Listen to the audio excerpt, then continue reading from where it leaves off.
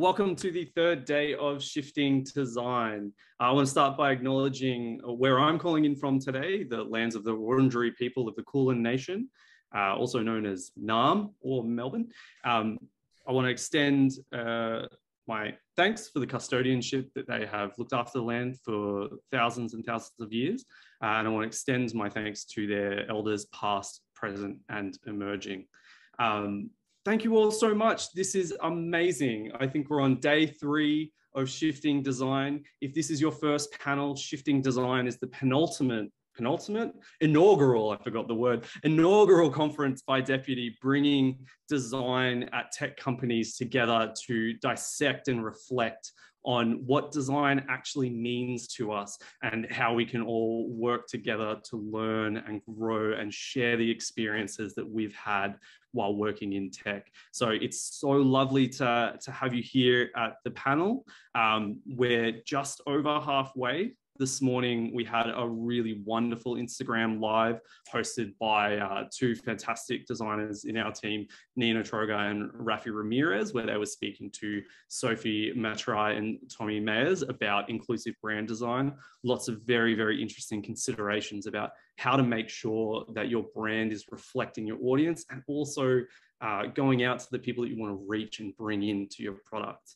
And so we're hoping that we can follow up that incredibly wonderful panel discussion with one of our own. And we're going to be talking about how to design for everyone. And I'm really excited. If you need closed captions, they're available for this. We have a live captioning service from Captions Live. So Karma will be pumping out what we're saying into the chat, and it will be available after the panel today. And if you have questions as we go through the panel today, please put them in the Q&A and we will answer them as they come up. And if we don't get to them, we'll answer them after the session. I'm just so excited, and I'll do a really quick introduction and then I'll let the panelists introduce themselves. With us today, we have Nancy Lee, who is the head of design and customer at T-Shirt Ventures, Mim Stebbing, who is the head of design at Reejig, BIANCA CASSANITI, who is the design lead at Slyp, and one of my favorite people in the world, DIVYA BALAKRISHNAN, who is the person who leads our voice of customer research at Deputy and who has a very big a love of capybaras, which we share in an Instagram DM regularly. So I'd love to just do a very, very quick intro, maybe talk about yourself and a bit of the context about the company that you're working in before we jump into the questions. So I'll hand over to you, Bianca. First up, thank you. Thanks, Deputy, as well for having me. My name is Bianca. As Rohan said, design lead at Slyp for about coming on to 3 years now. For those of you who do not know, Slyp is a smart receipting company. We send receipts direct to your banking app. All you need to do as a customer is just tap your card at checkout, and within a matter of seconds, you'll get this amazing interactive receipt that connects the customer experience in your bank app. Yeah, that's us. Beautiful. I'll pop over to Nancy now. Yep, I'm Nancy. I look after design and customer at T-Shirt Ventures. So we're a health tech company. Basically, the mission is to build solutions for users with disability and long-term needs. And the first thing we're trying to do is really make the National Disability Insurance Scheme just simpler and a lot easier to navigate for our users. Wonderful. Divya? Hi, everyone. My name is Divya, and as Rohan said, I'm the voice of customer researcher here at Deputy. We do workforce management, so we are that sort of glue that connects payroll, timesheets, scheduling, everything that's needed to make a business of really any size operate really smoothly so people can do the parts of the job that they actually love. Yes, that's my role here at Deputy. Beautiful. And Mim? Hey, I'm Mim. I'm head of experience design at Reejig. And for those of you who don't know, Reejig is a HR SaaS company, has a platform that uses ethical AI to create a more fair workforce. Beautiful. Thank you so much. I'm really excited. I think there's such a breadth of experience here working in different fields and with different types of experiences. So I'm really excited for the conversation. The first question that we're going to launch into is, inclusive design is such a big big area and can touch many things. So what I'm really keen to hear for is maybe share, like, what are you spending your time on right now to make design more inclusive at your organization? And I'll kick off with Mim. Thanks. Yeah, so we're doing heaps of things, and it's a really exciting company to do that in, because our whole product kind of supports that. So it's built into the culture in everything we do. But our team in particular, at the moment, we're focusing on building out a design system, and we're using that design system to make sure that every atom in that system is following best practice and accessibility standards. But this is something as well, it's a little bit of a mindset that we're spreading around the company. It's already in the company. It's about making sure that we're pulling in feedback and being open to change in everything that we do. Beautiful. Divya? So right now, when it comes to making our design practices more inclusive, it really goes beyond visual design, but really to other areas of the company. I'm running a global research program that we're calling Clocking In with Our Customers. And it's our first large scale voice of customer program that's advancing inclusivity by spotlighting our customers and their stories in short form videos. So it's really creating this library of educational content that's pulling from these in-person interviews. So I'm kind of bouncing around to all these different cities where we have hubs of customers and interviewing them. And really the portion about their experience with Deputy is really small compared to their background and their stories and who they are as a person or who they are as people. And so collecting all of this information and putting it all sort of side by side so we can see all these stories comparatively and in relation to each other. And turning it into basically this video library for everyone else at Deputy. So kind of like the Netflix, I guess, for Deputy, but you know, all you get to see is different culture. That's a new word, cultures and customer stories.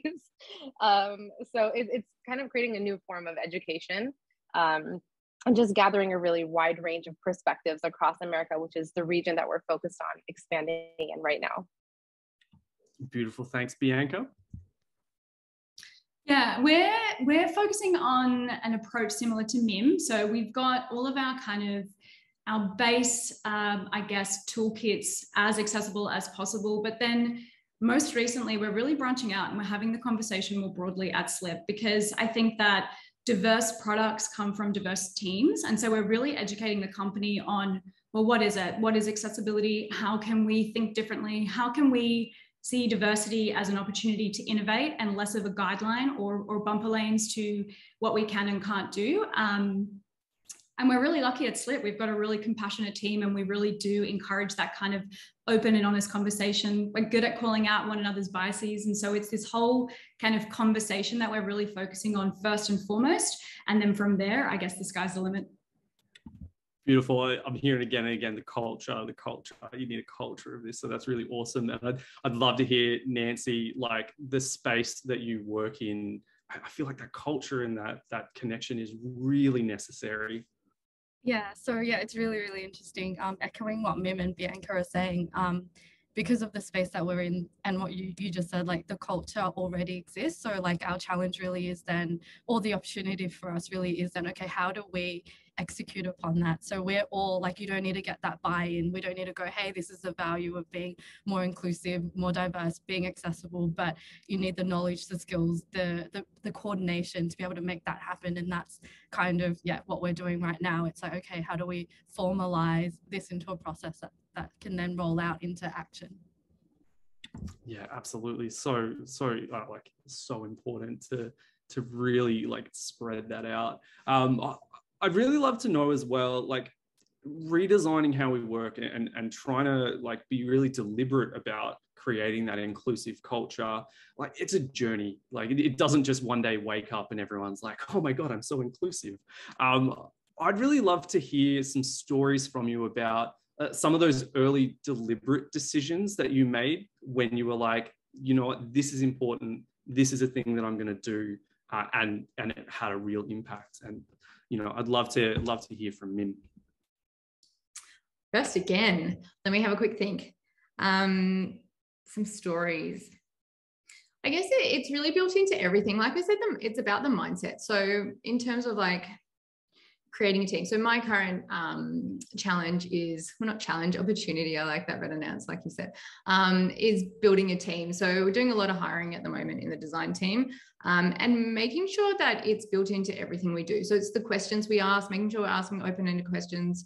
But no matter what you're doing, it's about making sure that you're sensitive and open to, and being empathetic and listening to other people's situations and circumstances, and creating room and flexibility to have them input into whatever the conversation might be, or whatever it might be, whether if it's crafting where your meetings are in the week, you know, making sure that it's actually an open conversation and it's an evolution and we can continually grow. I don't know about you guys, but like, I'm always worried that I'm going to say something wrong, or I'm going to be insensitive about something. And I think that kind of comes along with our roles in design and what we're doing. And I think that's fantastic. But I think it's about not being worried and not being closed off, and making sure that you're openly saying, hey, this is what we've done. How does that sit? And pulling in all those insights and feedback from everywhere you can. Yeah, beautiful. So important. I love this. Like it's everything, like the hiring process. You've got to be thinking about all of these different areas. Does anyone else have like some other examples of where they've made like these deliberate decisions to be more inclusive in their practice? Yeah, I can go if that's cool. So one thing that I've been trying to do at my time in deputy since I joined was, I usually have an assignment, some kind of research assignment that I'm working on, and a target audience. I try to also find people who are outliers, so to speak, and make sure that we're still incorporating their voices and their perspective into any research. Because if we're just showcasing one perspective, it's going to start lending itself towards bias of some sort, or just being too homogenous in a way that it's just not reflecting reality. So the way that I do this is deliberately finding people who might be a little bit on the fringe of this target that we're looking for. And apart from that, I'm also really intentional with the way that I speak to people. So every new interview that I have, you know, in essence, they're a stranger, they're a brand new person to me, and we have no idea of each other's backgrounds, history, story, any of it. So as a person of color myself, language has been something that's impacted me my whole life, from the way that I pronounce my name to the way that people describe me to the way I describe myself. So in a world now where it's so easy for us to understand or be able to empathize with others, I think putting that extra effort to use language that can be more widely applicable, more inclusive, can really make a huge difference in making people feel comfortable and at ease with you, which when you're doing research, whether it's design research or general research, making the person you're talking to feel comfortable is one of the most important things you can do, because that's going to yield deeper insight, more honest insight. And ultimately, that's what we really want. So that's what I like to do. Love it. Love, like, intentional about language. Something that's so just default oftentimes, like, this is how I'm talking, this is how I explain things, but like really thinking about how you can build that connection. So important in research, and also I would say so important in all the other aspects of how we design as well. Bianca, were you about to jump in as well? Yeah, but I was going to kind of flip it, because I feel like since this one moment that I had a few years ago, I've been more intentional, but it really took this shock to kind of realize that for the best part of my career up until this point, and this was, I think, maybe 2016, I'd been designing really exclusively. And the kind of scenario was, we were designing an augmented reality game for one of the big banks, and there was no time for a design handoff. So I just handed over my design files. Best of luck to the creative technologist who had to build a demo overnight. And he came back and I was just puzzled, because it looked nothing like the designs. And I was really naive at that point, because I was like, I don't understand. It would have been so simple to just grab the color swatch. Like, how did we land here? And it was that day that I learned about tritanopia, which is the blue-yellow color deficiency. And I think from that moment onwards, it just made me kind of realize that the way I see things is unconstrained by any kind of limitations. And I just feel like that moment for me was when I was more conscious. It was that moment that made me more, I guess, aware And it starts there, right? It starts with this awareness and this appreciation and this acknowledgement of diversity in all of its capacities. I think as well, we tend to think of, I guess, you know, accessibility as this means to create access for people with disability, but I think it's just access more broadly. It's just, how do we make sure that everybody can interact, see, read, whatever it be, with one product in, you know, however they need to do it. And I think that for me, it wasn't so much how, it was more the why. So huge aha moments, almost, like in these moments, or all moments as well in some of the cases I've had. Nancy, I'm keen to hear from you as well, because you've got like the extra context of like quite a lot of empathy and knowledge within the organization. You know, are those aha moments still happening about like how you can do things better? Yeah, definitely. I find it actually, like, inclusivity quite interesting, because it's quite contextual. So depending on, it's like a majority and minority thing. So depending on, so I grew up in southwestern Sydney, which is largely like a immigrant community, at least where I grew up. And so when I kind of left the area to go to uni and all of that, I'm just like, oh, I went from feeling like I was a majority to part like a minority. And then when you hear discussions about cultural like minorities, I never saw myself growing up as a minority. And similarly now in the space that I'm in, people who are traditionally, I guess, excluded from like mainstream products or whatever have become my main users. So I guess my biggest mind shift coming here was that in terms of like inclusivity, accessibility, majority, minority, it really, really shifts in terms of the context and the environment. And the shift could be just suburb to suburb, or user group to user group, product to product. And so it kind of makes sense that if we think about everyone globally as just, hey, we're human, it just makes things a lot more easier. So important. Like, that's such a huge mind shift as well, like the contextual nature of, you know, in groups, out groups, who's been disabled by the things that we've actually built that don't help them exist. I love that idea as well, and I heard it a bit in Divya's conversation as well, making sure that, you know, there were people here that may not be in the segment, but of course they're part of the segment, and of course they have like these really rich contexts that you can bring into your design. So yeah, just so wonderful. I'm absolutely loving this conversation. So good. I'm going to do a slight shift here, and accessibility, right? A lot of the times when we talk about inclusion, inclusive design, accessibility is that thing where we learn about it first, or it's our introduction to the world of everything that exists. And I would love to hear from Bianca about the journey that Slyp's been on from, I guess, like the awakening into accessibility is important, into the culture that you've built now around accessibility. Yeah, great question. I think I have to preface my response by saying that when I joined Slyp, nothing existed. It was an early stage startup, no design systems, patterns, there's nothing. There's nothing to kind of work with. And that comes with this awesome opportunity, I guess, to create it all, right? And I guess because of how much I personally care for accessibility, I made sure that was at the heart of it. But then when we look at Slyp as a company, we're in this really unique position where we didn't have to accrue, I guess, users. We went live with one of the big 4 banks in Australia, and overnight we went live to millions.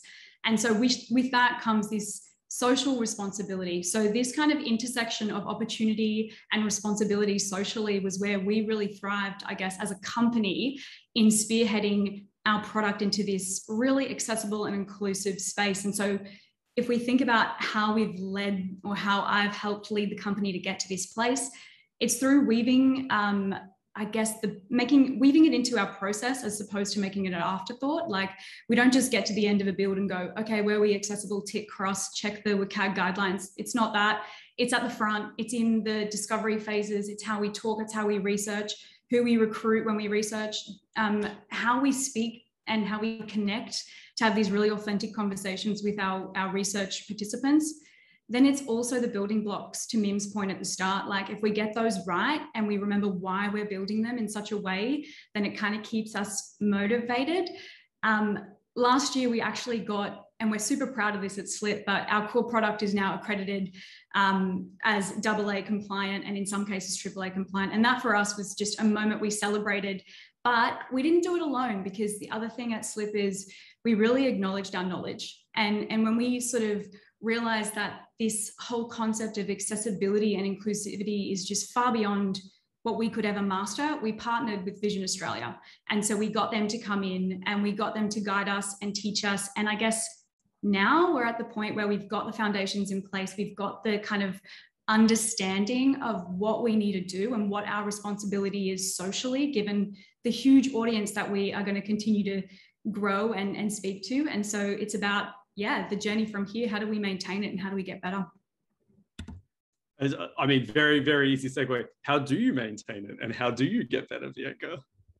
Well, I guess it's through ensuring that we maintain a level of diversity in our conversations, in who we hire, in who we speak to. And then back to that kind of point I said at the start, it's about breaking down those barriers and seeing them as not a challenge, but seeing them as a real opportunity. And I guess you are kind of constrained because the business has, its products that it needs to develop, but there's always opportunity within, the realms of whatever you're creating. And I think it's just never losing focus on the goal of being a universal product. Yeah, wonderful. Thank you so much for that, in-depth analysis of the journey of accessibility. And I'm actually keen to hear the other panelists' perspectives in their organization with accessibility, where it came from, where it's at, and where's next. I'll jump in. I think we're in a really exciting space in product design because I don't know about you guys, but when I'm using a product, I can really tell, I don't know if this is a design thing, but I can tell what the team's like and how they've made it and what they care about. And to me, that comes back to values and principles. And so it makes me think that it's all about the company and the people building this, which is why I'm so passionate about the people and kind of making sure that we're designing our teams and our culture. Back to that, I'm sorry to bring it back to culture, but so making sure that it's built into our design principles and that we're really focused and considered in our approach to how we design things. And to your point, Bianca, making sure that it's part of the process up front. So whether it's the research we're doing and making sure that we're talking to a diverse group of people when we're doing our research, or whether it's just making sure that those check boxes that we look at when we're, wireframing or ideating in the beginning are kind of passing all these checks. But also it's making sure that we're not just thinking of it as accessibility, because it's so much more than that. For me, accessibility is a baseline, that it shouldn't be considered just making it usable for everyone, because everyone is not just that line. It's inclusivity. So it's making sure that, parents who have kids on their hips can still open a door or use a product with one hand, or, I'm left-handed and I struggle to use some things on my phone, or, people who have visual impairments, that's another baseline, but it might just be somebody who's a little bit older and their eyesight's going. So it doesn't necessarily need to be someone with a very common disability. Yeah, absolutely. I love it. I love that you always bring it back to culture. I'm like, of course, everything leans back to culture, Mim. I love it. It does. I mean, sorry, one more thought. It's also in terms of the culture, it's psychological safety. So if you've got a team, a company that are all happy to feed back and buy in and give their thoughts, and that's something you can absorb and put into everything you do, then you're going to be in a better place. So true. And just a really quick sidebar to Nancy, because you said that the context is really important with the products that you're building and the audience that you're working with. What's the approach to accessibility in T-shirt ventures? Yeah, so we're very much at the stage, which is why I really, really would love to pick your brain at some point, Bianca, where, when I joined, we still don't have a design system. We still don't have any of that functional stuff set up so that we can build our products to be more accessible. And so we're really at a stage where we're just formalizing, hey, what does that look like? What is what does that look like for us? So like for our company, for what we're trying to do, not just follow like the WCAG guidelines or whatever, but like just have a good stand on what that looks like for us, both from a, you know, product perspective, but also from a cultural, from a, you know, voice and tone and approach perspective. Yeah. Yeah, beautiful. Another slight conversation on the similar topic. Something that a lot of people experience is this need to advocate and build, not advocacy just from you telling people how important this is, but, you know, get those senior stakeholders doing that for you, you know, building those bridges into areas of the business that you don't have access to. Does anyone have some success stories about how they managed to, like, you know, build that with some of their key stakeholders and the impact that that has on the ability to get more accessibility, more inclusive design done? I can say a little bit about this because advocacy is very top of mind for me right now. Even with this program that I'm running, it's sort of in this phase where it's being executed right now, but everything that's coming out of this, whether it's content or compassion or connection, it only really will land in terms of impact when people start to absorb what's being put out there. And advocacy, in no matter what context you're thinking about it in, whether it's social justice or design or accessibility, it is hard work. And the question it's posing to me right now is whether empathy is a prerequisite to compassion. When you want something to land, when you want people to really connect with what you're sharing, there is this, we're all people, right? So obviously we can always relate more deeply to something if we have experienced it ourselves. But I think what we're learning more and more right now in the world is that we don't always have to relate to something to be able to understand it, support it, champion it. So at this scale of the company that most of us are at, I think it's fair to say that we can't expect to relate to every single customer in our community. That's quite impossible. But I think what's required is trust. And we have to trust that the insights, and when I say us, I mean everyone at the company who's like learning from customers, observing, and we have to trust that these insights that we're getting are valid and that they're important, that we give them as much weight as we do quantitative data that tech is so famous for clinging to as a source of truth, because data is not the only source of truth. Perspective and stories are also a source of truth. So I think what we've done pretty successfully here at Deputy is to normalize the circulation of customer feedback through its many, many channels. We look at feedback from why people leave Deputy, for why they join Deputy, for things that they love about it, for reasons that they're considering leaving us. We're trying to really expand all the different avenues that we collect feedback from and capture more of those nuances. So we're doing that really well. This information is constantly available to anyone at the company. It may be a little disparate. We're working on streamlining that, but it's there for the people who are interested and are passionate about making sure that they're constantly, you know, one ear might have Spotify, but the other ear's got a customer interview playing, right? Like we want to make that more normal. We want people to care very deeply about what people are saying about the product. So I think in terms of the advocacy and what that looks like in the future, it's moving in a direction where we want people to be genuinely curious about customers. We don't want to just have everyone say, what are the trends? You know, what's the latest surge in user activity that we should think about? Or where's the latest dip that's taking our profits out? Like, no, we want them to just truly care about, well, what's the latest story that someone went through? What's the latest difficulty that this customer had using this feature, or just in general, and maybe how is that translating into their product experience? So the better we get at that, the better we get at having compassion without requiring empathy, I think we'll be able to find more innovative and compassionate ways to use that information in our own work. Yeah, absolutely. I think Bianca also mentioned as well, like it's not just at the end, or it's not just in this place, it's through the whole process that you have to be thinking about this and bringing in those extra insights, bringing in those extra contextual pieces of information. And it sounds like, Divya, like that's your thinking as well. You're like, yes, it's here and it's everywhere, and everyone needs to, like, you know, be connected to it as much as possible. I'd love to know, when you're doing the research, when you're thinking about how do I bring like these unique perspectives in, what are kind of the defaults that you broke to make sure that you were including more people in the conversations that you were trying to create? Oh, there's a lot being broken right now. I think with voice of customer and with Deputy specifically, what I'm trying to do is level the playing field. So Deputy started in Australia. It is an Australian company, and that is still our strongest performing region right now. And this year, as we're very intentionally expanding into the US, one of the most diverse places in the world, there's no better way, I think, to build understanding for this audience, for this community, than to show how people work, how they live, how they're leading their lives. So I'll just use this program as an example, talking with our customers. There are two objectives here. The first objective for the program is to actually directly connect people who work at Deputy, who are building our product, with our customers. So if I'm going to a city where we have a hub of customers, I try to strategically align these visits with places where we also have even a little hub of deputies who can come along.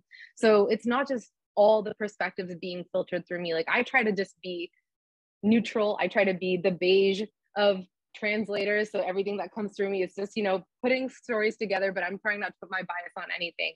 But obviously the best way to do that is to just bring people along so they can experience these interviews themselves. They can ask questions themselves. They can observe body language and tone shifts. And if someone gets a little nervous, then, what is it about them that makes them unique? And, learn a little bit more about the business through the lens of this person sitting in front of you. So that's the first objective, is break that wall by just putting our team, our Deputy team, in front of our customer and vice versa. Because our customers also get so much joy out of meeting the people who are building this product and being like, hey, it's not just a bunch of robots trying to, be efficient and get my money and get me to do these things. No, it's like a person who's trying to make my life better. So that kind of has two benefits. The second objective is to weave together this narrative. And this is a tough one, because you want to spotlight individual journeys and the nuance with a single person's perspective. And you also want to show that in a spectrum of perspectives. You want to show multiple perspectives on the exact same issue. And that's going to reveal different ways of thinking, different lifestyles, different challenges that they're dealing with, whether it's economic or social. And putting all of this information together, I think, is what makes this customer insights inclusive, because you need to see it both on its own and in context with other stories. So I think that's kind of what we're doing right now in terms of making the research inclusive, is showcasing a wide range of regions, wide range of people, and also the way that we're sharing that information back, because ultimately people need to, as I said, absorb this. And yeah, the more ways that you show people information, the more they're going to be able to learn it in a way that makes sense for them. Yeah, 100%. And to be honest, like, the stuff that you create and the videos that you've created and shared back have been some of the best, most like connecting customer interviews I've seen and created. So like, I really feel like I'm there, like, in their business, hearing their journey. And so it really shows like that thought and that, like, deliberate compassion even that you want to put into your research shows up in the end product. And I think that's like such a great thing that you see in other products that are created. Like, I think, Mim, you were saying, the team structure and the team that built the product. And so putting that empathy, that compassion up front shows it the whole way through. I'm just going to pause for 2 seconds, let everyone know that the Q&A channel is there. Please get your questions in. We've already answered a couple of them just through the conversation. I've really, really loved the questions coming up. A couple of them in there at the moment are about UX writing and making sure like the language is inclusive. Does anyone have some stories about like how they're like reworking the language in their organization and in their products to be more inclusive?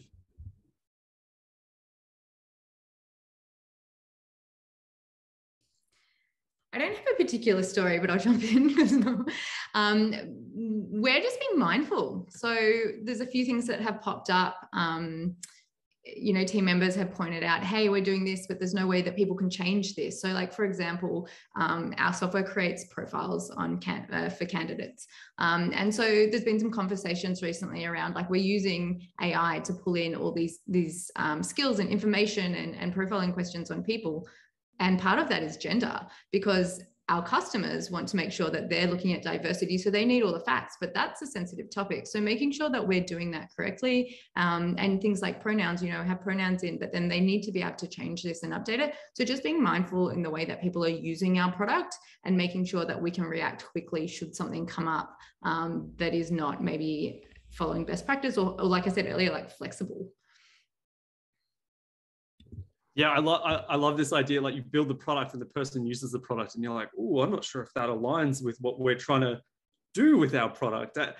You know, Nancy, Divya, Bianca, has that happened as well with the things that you've been creating? We do a lot of user testing on language, specifically because we live in the banking environment. So there's obviously a lot of constraints around how and sort of what we can and can't say. But one recently that I can think of is we've been kind of saying pay as normal in order to receive your smart receipt in your banking app. And a lot of people in testing were like, well, does that mean with my bank card, my phone, my watch, my ring, whatever else you can pay with? And it was this really, it's really enlightening sometimes when you think that, and I guess this comes back to culture, Mim, and how we speak internally. You know, you come up with these like different ways of describing, you know, experiences or products or instructions internally, and then you just put that out there and you think that because you as an organization understand exactly what pay as normal means, that everybody else will. And I think it's about, I guess, the best way to make sure that your UX writing is really converting is test it. Just put it in front of as many people as possible, get them to tell you, and where possible, A/B test as well. I mean, that's always kind of at our disposal and is a really great way for us to kind of check ourselves. Yeah, absolutely. Two things I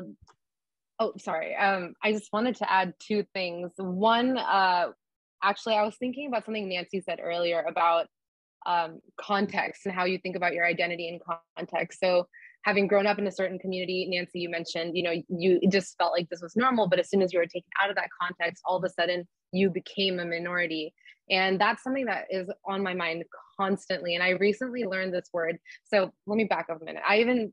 There's the phrase DE&I, and Rohan's laughing because he knows I talked to him about this, but the phrase DE&I is something that never really even sits that well with me, because it's this great initiative. What it stands for is great, but when you think about the words, diversity, equity, and inclusion, even just the word inclusion, it kind of insinuates that the default is not to be inclusive, that there is something that needs to change in order for something like inclusion needs to happen for it to become diverse, insinuating that the default is not diverse, which is not the case. That's not actually reflecting what is true in the world around us. And there's this word that I learned called exnomination, which has blown my mind. And exnomination refers to this phenomenon that happens when certain terms are hiding I think in the dictionary it says bourgeoisie, but you can just say the majority if you want. It's hiding the identity of the majority without really calling that out. So if you take the word minority even, or there are even harsher words that if you want to take, for example, the word slave and enslaved, that it's a very loaded example, but it's the best one I can use to describe this phenomenon. We used for so many years the word slave, just everyone unanimously used it, but we never thought about who was the one using that term, versus now the shift that we're seeing to words like enslaved people, which is more representative of the perspectives behind that word and the history behind that word and who it could be impacting. So similarly, even though I'm not a designer, so I'm not directly impacting copy in our product and across our marketing experiences and whatnot, what I'm trying to do with this program is listen to more of the voices, hear how people describe themselves. So the way we might describe a customer could be completely contrasted by the way that they describe themselves. And to Bianca's point, like something that we are so certain describes something very clearly, someone else would have no idea what that means. So it's really important for us to step out of our perspective and not take anything for granted, especially when we're using words to describe things, because everyone brings their own history to that. And I'll just leave with a funny example from the last round of interviews I did. And one of my interview questions for a customer in San Francisco was, how would you describe, or, you know, what made you look for workforce management solutions like Deputy? And he goes, what's a workforce management solution? And that's what I mean. It's like, it's all about perspective. So sometimes it's about simplifying. Sometimes it's just about thinking, what's the opposite end of this? You know, if I flip my perspective on its head, how would I describe the same thing? And that can start to open you up to a different way of thinking. Absolutely. Thank you so much. Like such a great topic for you to explain. So thank you so much. And things hiding in other words all the time. And I think I'm sure a lot of people have rolled their eyes at inclusion when it hasn't actually been inclusive. And a great point here, Ben raised a question, like the difference between accessibility and inclusive design and how they're not the same thing. How would you go about explaining to you know, people who haven't heard the concepts, the difference between them? I have a visual for this and an example, because it's how my brain registers this. So when you think about accessibility, it's the checks and the things that you can practically do. To my point earlier, designing the design systems, accessibility is all about fonts with wide counters so that at a small size you can understand what the words are, large touch targets so that people can obviously engage. That's accessibility. Accessibility is access to your product. But inclusion, and when we talk about inclusion by extension, we talk about universal design, is when, if you think of inclusion or exclusion, sorry, like a circle, it's kind of bounding around this kind of normal. It bounds around this cohort of people that are average, and it doesn't include the outliers. And then when we think of inclusion, it's about knocking down that circle altogether and just having a big wide audience of everyone. And an example of where we can see the difference between an accessible design and a more universally inclusive design is, think of an app that's created for somebody that was born with just one arm. They're able to use it and do whatever they need to do on this app with just one arm. And then that also helps that person's friend who just broke their arm and is temporarily unable to use two hands. And then that, by extension, to Mim's point earlier, helps the mum who's got a newborn child and also needs to use one hand. And that's universal design. So the difference between inclusive and universal is how far the product spans, how far the idea supports, and how many people can really touch, consume, and appreciate a piece of technology, art, whatever it be. It's inclusion in its most broad term. I love that. Thank you so much for sharing that. Anyone else have anything to add to the already fantastic explanation? I'm just noting like 100%. I love what Bianca just said about how inclusivity can translate so well for different people and different experiences. It's something I think about too, with how there's a fine balance between ensuring that your brand is meeting universal standards, whether that's for inclusivity or accessibility, and also finding ways to support your unique audience's perceived needs and also their direct asks. So the perceived needs is, again, going back to that example of data where you see charts covering the analytics of like thousands of users, and you're like, okay, these trends are giving me an idea of what their perceived needs might be. But then there's also the feedback, which is not going to come in at the scale of tens of thousands of data points. It's going to be more like 10 or 15 scattered here or there, kind of inconsistent. Maybe one is an NPS comment, maybe one is like a phone call transcript or something, and it's going to be inconsistent. But those direct asks are just as important because they can, again, translate into something that is used across a lot of different use cases. So I think in tech companies, oftentimes we're expected to operate super efficiently. And that means that for every change we invest in, there has to be as broad of an impact as possible, just to make it sort of worth that cost. But sometimes accessibility is about making things easier or better for smaller groups of people. And that can also translate and become better for a lot of people.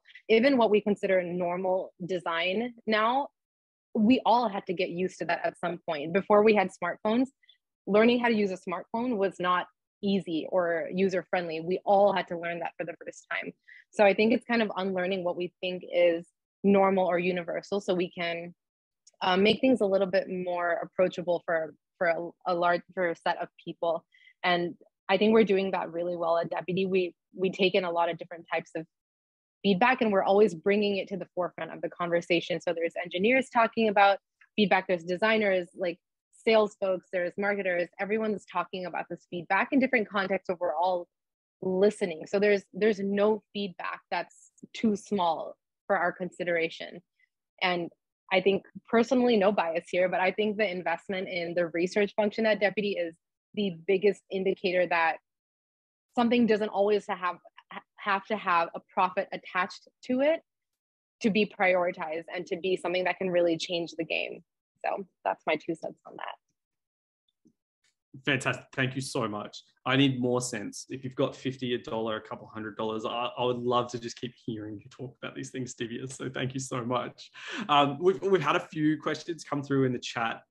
Some of them about MVP, some of them about startups. How do you ensure that there's like this accessibility, this inclusive thinking when you're getting pummeled with like timeline pressure? And then how do you get people excited about that? I'll have a go. But I think a lot of it is, again, like depending on the type of company you're at and like the context that you're operating within, treat it like, you know, you would with any design project, right? So like, you know, I have this goal, how am I going to talk to my users to make this happen? And sometimes you can do a lot. You can put in place like a massive project and do what, you know, have put in place like a voice of the customer stream and go all in on that. But sometimes it's just about talking about it a lot. Like anyone who's worked with me, especially at the very early stages, it's just, hey, is this accessible? Hey, what are we doing here? And sometimes it's just as small as that, and looking for areas that you can make those changes that you're in control of. So sometimes the only accessible thing that thing around inclusivity or accessibility could just be, hey, let's just change the color of this thing to make it. I mean, we as, you know, if we're visual design, like UI designers, whatever, like we that's something that we're in control of. And even if it's saying, hey, let's make this color contrast accessible, and then, you know, explain to people why that's important, like all those little step changes actually amount to a lot, especially at the startup stage. Maybe you don't have a lot of resources. I guess what I've learned is that no one is actually out there to make things inaccessible. Like at least no one I've talked to has come out and said, no, I just want to not make this easy for someone to use. So that's actually a lot easier to change and like encourage, because it's the challenge there is just, okay, how do you promote the value of it? And if you can't do it on a large scale, then, you know, talk about it or just do the tiniest thing that you can. And then you're always then going to be able to find your allies. And then once you have your allies, you can just amplify. And then, yeah. I love that. Like you try and snowball it, right? What are the things that you have control over? I'm sure everyone listening can actually go and reflect on that. Like, what do I have control of? What is the 100% thing that I can do and then provide to make that better? And then recruit some more people to do that as well. How about Bianca, Mim, any tips on moving fast, breaking things, but doing it in a kind way?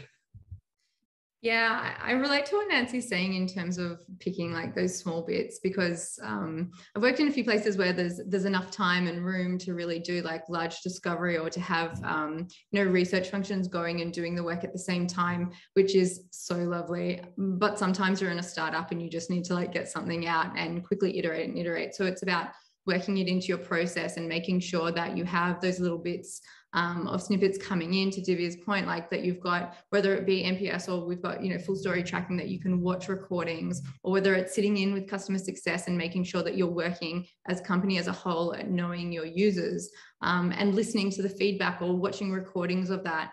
But also it's about like the values of the company. So making sure that you bring it back to people, like people are using our products. They are humans on the other end of this product, where it might be sitting there crafting experiences and designs, but it's an actual person using it. So making sure that you're bringing it back to that will help sell or promote accessibility or inclusive practices making sure that you're actually coming back to the why. Like, why are we doing this? Yes, this text should be larger, or that button should be bigger. It might push out the page, but why? Like, give an example. Fantastic. Like, such good tips, and such great tips that I think anyone could pick up and try that out and see how effective it is, and then try something else. So I love that. I'm going to ask, we've talked about culture, we've talked about having the right people.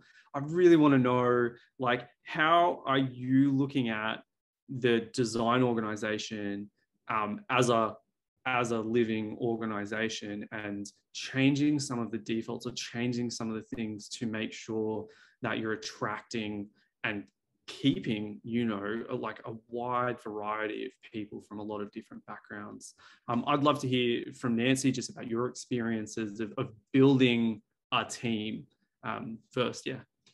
Yeah, I think partnering real hard with your people and talent team is like one that I've learned like so much. And, you know, I think a lot of people are really lucky where their people and talent team are already thinking and looking into that. And when you have that kind of setup, it's really good, because a lot of it then is around, okay, checking your biases. People who have training in those areas, they're a lot more prone to be able to pick up, okay, what the biases are. So constantly I'm going to my head of people and be like, hey, you know, this is what I feel about this person. Like, can you please tell me if there's anything that I'm thinking here that is actually, you know, biased or not great kind of thing. But also think assessing, like thinking about what you're hiring for. So like if you're hiring for, like looking at those skills, but what are those skills that are actually integral that you actually need versus like things that you can train. And like I think Divya was saying before, like how do we even that playing field a little bit? So yeah, maybe someone doesn't have like all of these skills, however they bring a diversity of thought or opinion or background. And so do we really need them to have all of those skills, or is it something that we can train because we're prioritizing what they bring that isn't, like, you know, the hard skills? So for example, you know, employing maybe like younger people who don't have as much work experience, however they bring the, you know, they bring with them, you know, like you have a workforce that's, you know, have a certain level of maturity, but you bring in someone who's a bit more younger, a bit more inexperienced, however they bring that slightly different view of the world. I can train you on other things, the company can train you on other things. So that's kind of how I see it. Yeah, beautiful. I love that framing as well. Something that I heard that was really important was getting another perspective from someone else. Like, you know, not just being in your own head, partnering with someone with a lot of experience and bouncing that ideas back and forth. Seems like that's a great way for you who's aware that there are biases to like have a conversation with someone and say, are these biases coming out? So I really love that. I love also that this dovetails into MIM, which I'm going to ask you. Reejig actually wants to stop these biases and these very subjective ways of assessing people for whether they're going to be right or wrong for an opportunity, by having like a strong framework and the AI engine to help point you in the direction of people with excellent skills. And I'd love to know, like, how are you using that or leveraging that in your thought about the like design team that you've built? Yeah, I love this topic because it's really my whole world at the moment. Like when we talk about when we're researching and knowing our users, this is what I'm learning. So I love that Nancy's talking a lot about skills, because the whole point of our product is like looking at skills. So that might not be, and not at somebody's experience or their title or anything like that. It's coming back to skills. So again, treating them as people. And that could be on a range of things. So if you start to then look at people who have been on parental leave for a period of time, you're not judging them based off that. They might have learned other skills off something else they've done or a course they've done, or you might be in a job that is on one side of the company, but actually you've done a few courses and your skills relate and you'd be completely suitable for a complete transition to the other side of the company.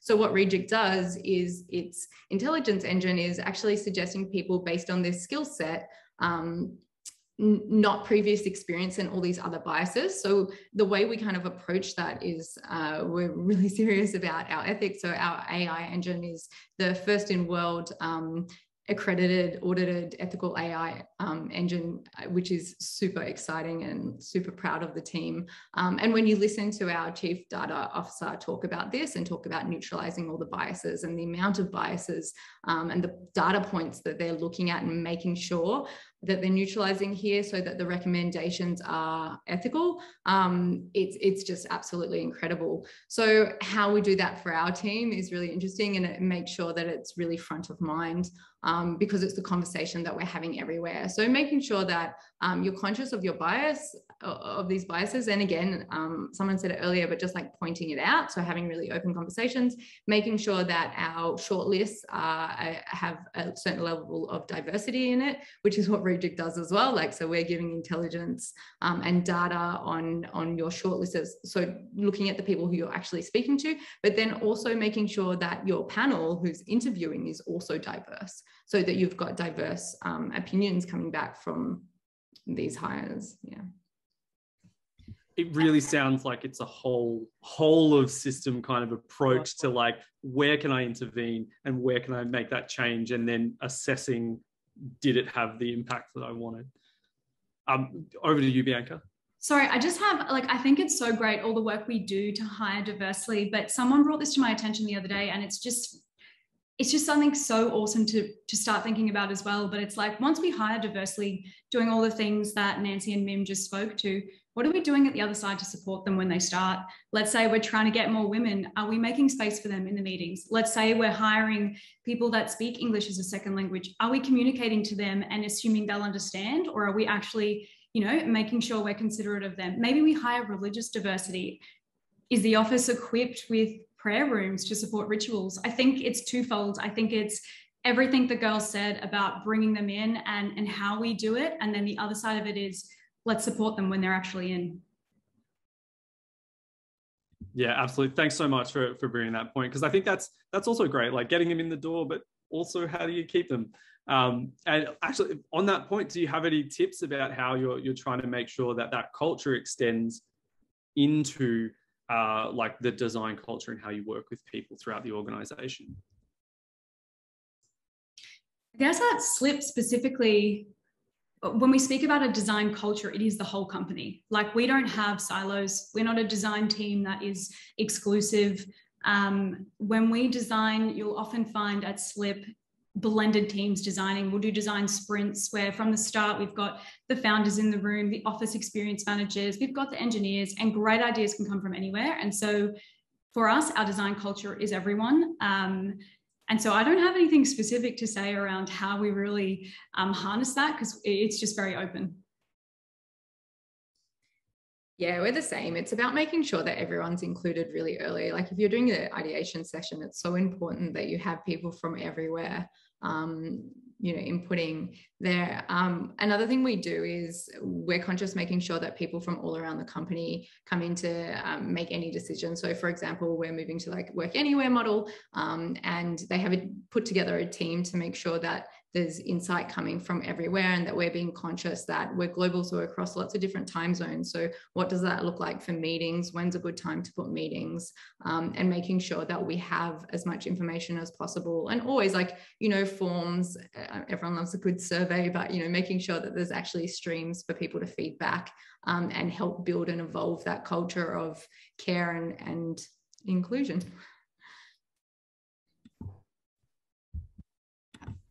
I think there's also an element of like thinking about like what the edge cases are or what the stress cases are when in the approach to that. So for like a really simple example would be, okay, we're in a hybrid work environment. So like, let's cater to people who are remote. Let's make sure that the meetings in a remote environment works well, because maybe the mainstream or the non-edge case, the happy path is people being in offices, and that's something that we're trying right now to think about. Okay, if we cater to the edge cases, surely yeah.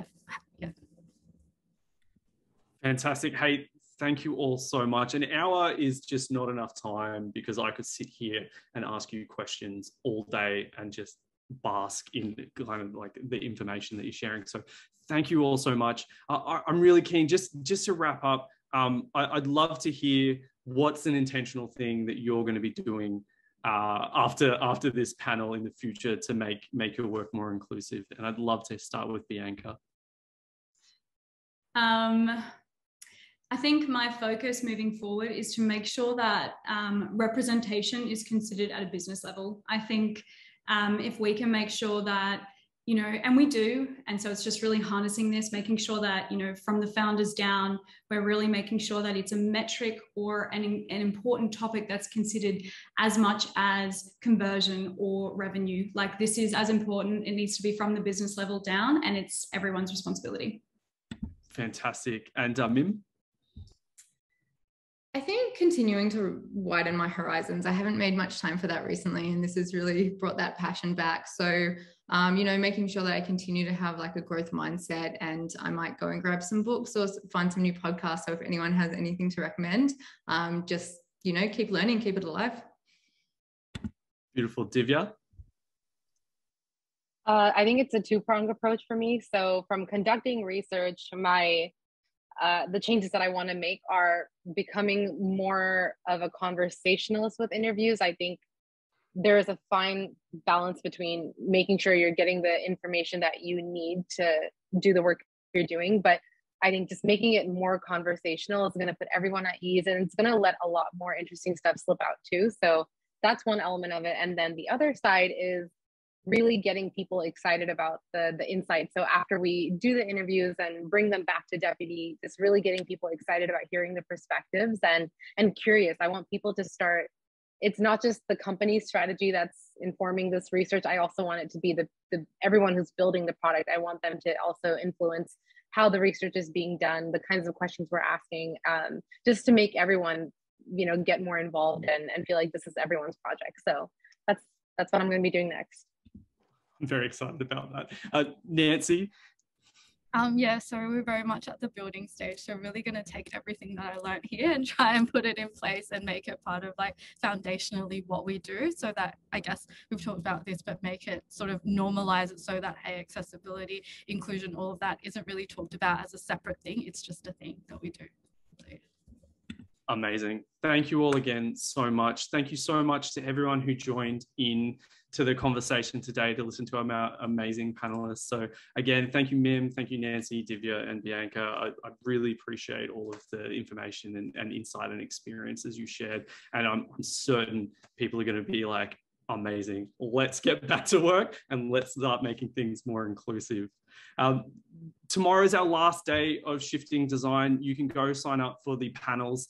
They're going to be big panels, so I would really recommend going. It's on shifting.design. The first one's 12 to 1 p.m. and it's moving into management, and that is in partnership with ADP List, which as I'm finding out, literally everyone is like, I love ADP List. I'm always on it. That's how I met half the people. That's going to be amazing. Our very own Jackson Taylor is going to be hosting Mitch Clements, Tara Kelly, and Millie Schmidt about how to move into management from product design. And then our final panel for Shifting Design, 6 p.m. to 7 p.m., scaling impactful design teams. Again, huge, like, you're going to hear about culture. You're going to hear about where it breaks. You're going to hear about how to get the duct tape out and how to keep it moving and producing how it needs to be. And that is being hosted by our very own senior design director, Lizzie Shappy, who is also the driver behind Shifting Design. And we'll be hearing from Denef Mapper, Crystalline Demessa, Sammy Sloan, and Tim Yo. So thank you all again. I really hope to see you all. I've seen so many of you from the last couple of days, and it's just been so great. So again, thank you all so much, and good luck into the future, and I'll see you tomorrow.